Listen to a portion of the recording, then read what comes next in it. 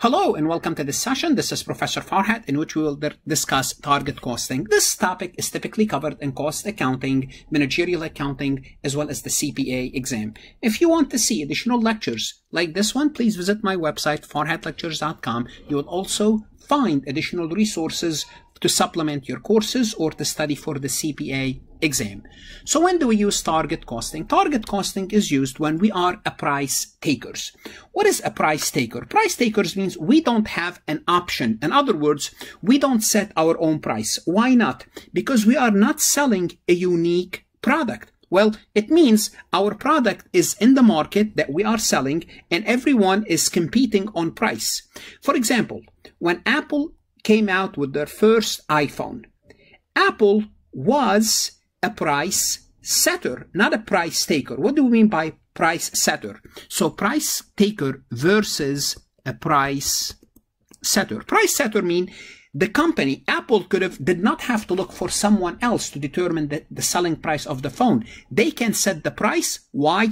Because their product is unique. Here we are dealing with not unique product, therefore we are price takers. If we're not selling something unique, then we have competition. So what happened under those circumstances? We're going to look at the selling price. We're going to look at how much revenue we can generate by the market. Well, mainly by our selling price. Then we're going to set our desired profit margin. How much profit do we want to make? So simply put, it's a simple formula that you have to be familiar with. And basically, you have a target price, whatever your price is, then you subtract your desired profit, how much profit you want to make, you'll get to your cost. Now you could rearrange this formula. You can say cost plus profit equal to price. It doesn't matter. So let's assume, you can sell something for $300. You would like to make $30 in profit. Therefore, it should cost you to make $270. Now what happens if you cannot manufacture this item for $270? Well, if you can't do so, you have to accept a lower profit because you can only sell it for $30, or try to differentiate your product. So this way, maybe you can increase the selling price if you can, or re-engineer the production process to lower the cost. But basically, this is what you have to do. The best way to illustrate this target costing is to work a couple quick examples to see how this simple concept, well, it's simple once you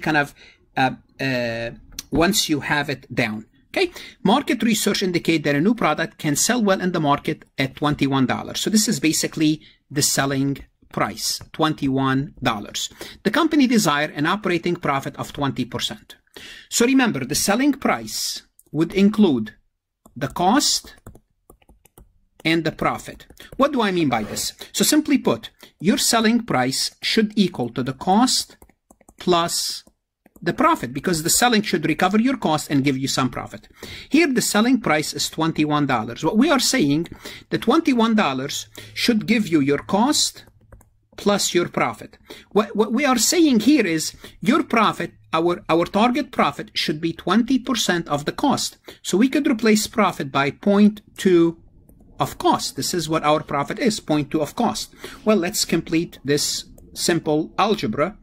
$21 equal to 1 cost plus 1.2 cost equal 1.2 cost. Now, if we want to isolate cost, well, we can say cost equal to, we're going to divide both ends by 1.2. So now we isolate cost. Cost equal to $21 divided by 1.2. Now we can find our cost. So let's go ahead and compute this.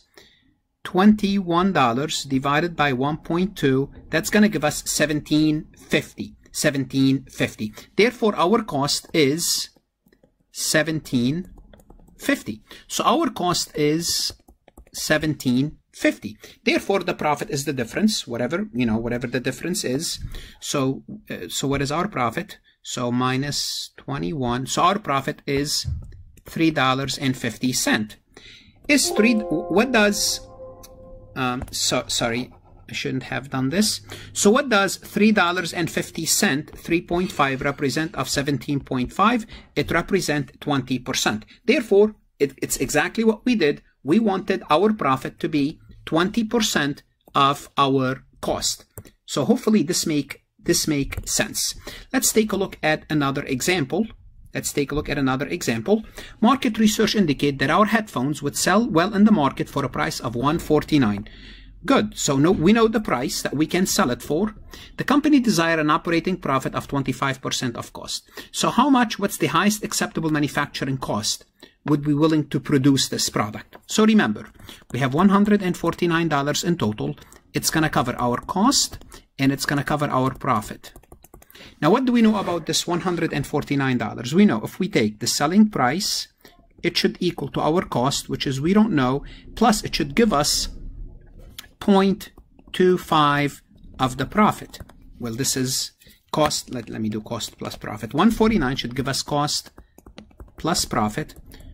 149 equal to cost plus, again, the profit is what? The profit is 0.25 of cost. Now 149 equal to 1.25 cost. Now if we divide 1.25 by both sides of the equation, we're going to get 149 divided by 1.25. 1.25.